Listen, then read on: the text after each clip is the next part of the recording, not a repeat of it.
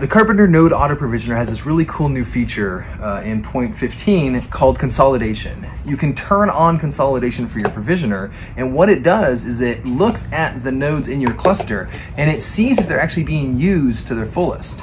And in this case, this node is only half full. So what Karpenter is going to do is it's going to check if these workloads would fit on existing nodes. If not, it's going to provision another smaller node into the cluster that will hold the workloads to save you costs. So you can get rid of a larger node for a much smaller, cost-effective node for the same workloads in the cluster. So turn on consolidation, it can save you some money. It's pretty cool.